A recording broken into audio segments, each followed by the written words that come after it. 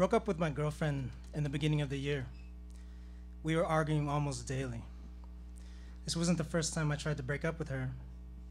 She said, "I know what I have to do now. I'll be better for us," which is what she promised 6 months before. She didn't look out for my well-being the way I did for hers. She didn't know basic things. I mean, who taught her how to budget her funds? Who suggested to have a better relationship with her mom? And when her engine gave out and I shelled out 3 G's for a repair, who told her the importance of an oil change? We had this deal.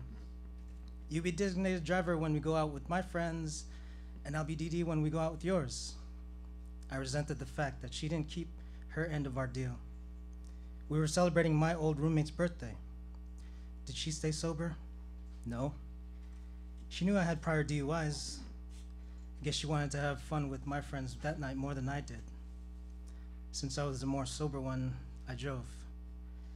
Maybe she thought I was mad because she was supposed to drive and started an argument just to break the silence. But all I wanted was to get her home. So I was speeding, and I got pulled over, and I got arrested. I spent the night in jail before I could bail out. Why did I have to get arrested for her to realize I needed her back the way I had hers? So, too little, too late. The Wednesday after, enough is enough, and I told her we were done. I was sentenced to 4 months of house arrest.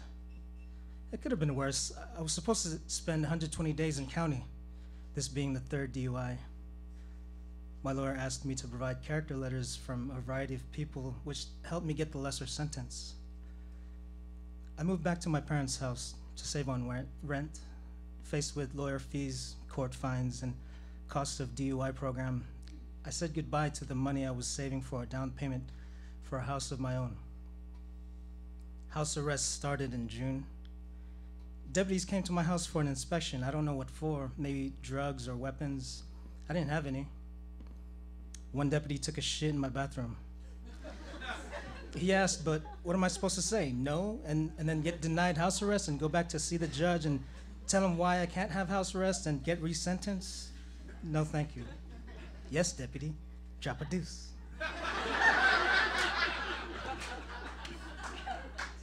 I had to wear an ankle monitor. That thing was a bitch. The deputy explained if you charge it too long, it messes up the battery and would stop charging. Charge it too little and the GPS signal will go out and we'd consider you trying to escape because we don't know where you are. How do I know it's charged enough? You don't, he said. He said I just have to charge it half an hour in the morning, half an hour during the day, half an hour at night. So on top of being on house arrest, I had to plug the charger into the ankle bracelet and be shackled to an outlet for a total of an hour and a half every day. Oh, and don't get it wet. The fuck?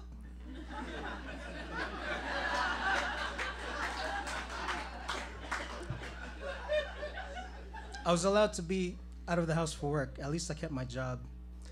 I'm sitting down all day in front of a computer anyway, but I went straight home after. The rest of the time I was restricted to the boundaries of my parents' house. I couldn't leave until exactly 7:30 in the morning. I had to be back by exactly 5:30 in the afternoon. If I was ever caught in traffic, I would have to contact the deputy's office to let them know if I'd be late. Every 8 hours I blew into a portable breathalyzer that took my picture, which meant forced sobriety the whole 4 months. I coordinated the ankle monitor charging with the times I had to breathe in and take a pic. During the day, I hid in the work bathroom to do that. Also, I had an outlet under my work desk, and it wasn't hard to hide it from my coworkers, so I was cool. I thought up ways to maybe cheat curfew, like if I could somehow take the ankle bracelet off and attach it to my dog's collar, I could leave. Or maybe if I could make a plaster mold of my face and make a rubber mask and pay someone to wear it to blow into the breathalyzer for me. I spent the 4th of July by myself in the backyard with a soda. I watched fireworks that were mostly blocked by the fence and other houses. It got pretty lonely. Freedom for America, but not for me. I missed 2 weddings, 3 bachelor parties of close college friends, one of which was in town. They're all dispersed to other cities up and down California, and we get together every now and again, but the times are few and far between. Mostly we get together for special occasions. It was no fun wallowing on my own. Friends were getting older and mature and married. Meanwhile, there I was getting more DUIs. I had to own up to the fact that I chose to drink and drive. I should have called a lift. I had to stop blaming my ex. She didn't know better. Why did I expect so much from her anyway? And if I broke up with her when I first wanted to, maybe I would have been stuck here. Also, I could have killed someone. I could have killed myself. It was all on me. Around the end of month 2, I was getting used to the monotony of charging up the ankle bracelet and blowing into the breathalyzer. I desperately had to find things to occupy my time. I did prison workouts, 200 push-ups a day, 100 squats a day, and free weights. That, along with not drinking, made me lose some pounds. My sister got free babysitting. She wouldn't even have to ask if I could watch my little toddler nephew for her. She would just bring him over. I didn't mind. I got really good at Mario Kart 8 and Rock Band.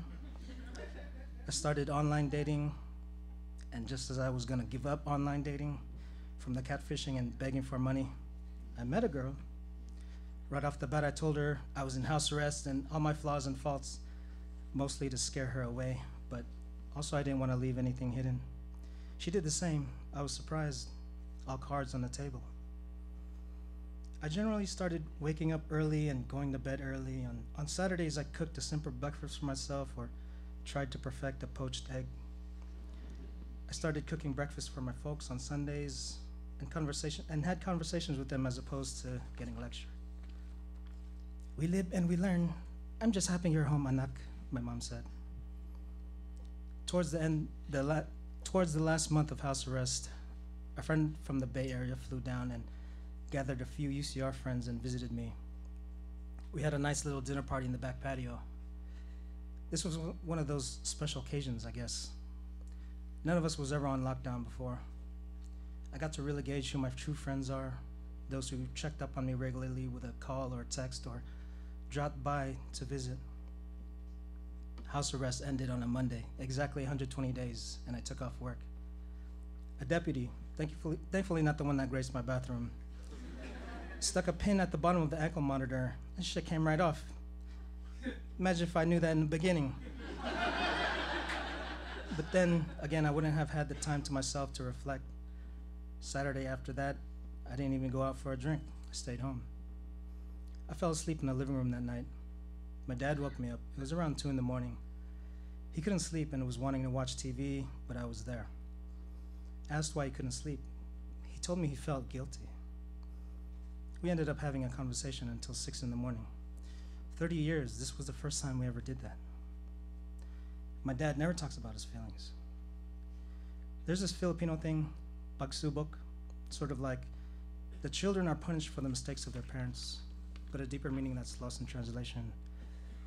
He took my getting house arrest was because of all the bad things he got away with in the past.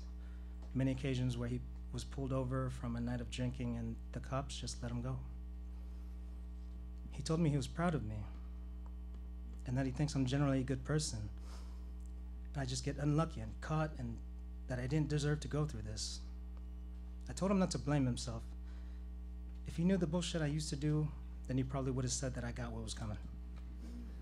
It was me that got myself into this. But I needed this time out.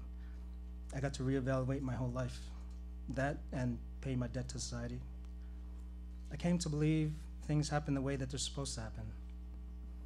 If I didn't get arrested, I'd still be miserable with my ex and drinking every day. I would have went online and met my current girlfriend, and maybe worse. After my second DUI, if you were to ask me if I were ever to get another one, I would have said, hell no. But I didn't make any life changes. This time, after the third, if you ask me the same, I'll say, who knows? Just gotta keep making better choices and hope not. That and because the next DUI is mandatory 1-year jail sentence. Fuck that shit.